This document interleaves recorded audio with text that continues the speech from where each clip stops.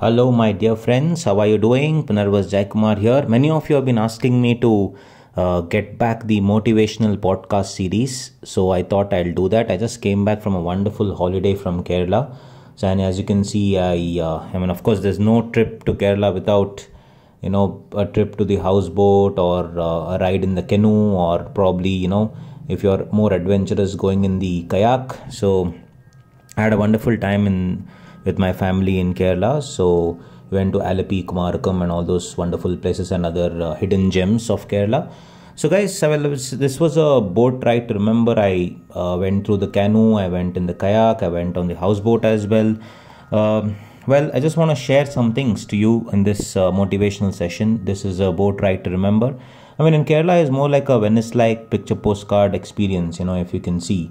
And there'll be this kayaking, canoeing, and also there'll be this little streams where you go past homes, under trees, etc. There'll be early morning dew, birds chirping. It's a wonderful thing. You can see the sunrise also and the sunset as well.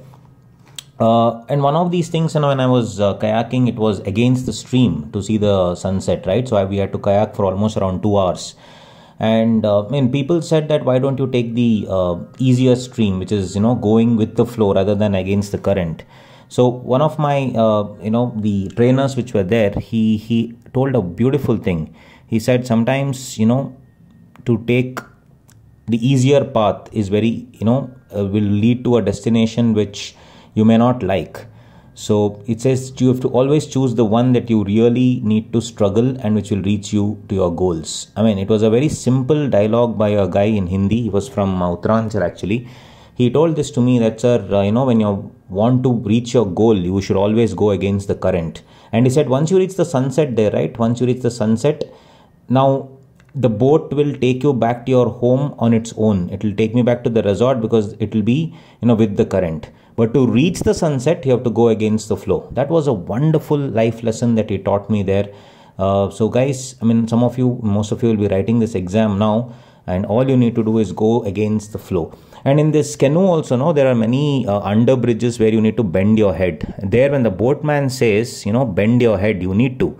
So no matter how powerful you are, when someone says lower your head, you cannot show any ego there. There the boatman is in control. So even in your life, mind you, my dear friends, ICI is in control now. So you should write answers according to ICI suggested answers, etc. You can't write your own answers and even though the answers may be, sometimes you may feel that it is right, though it is against ICI, you should stick to the man, because when the man says this is right, that is right.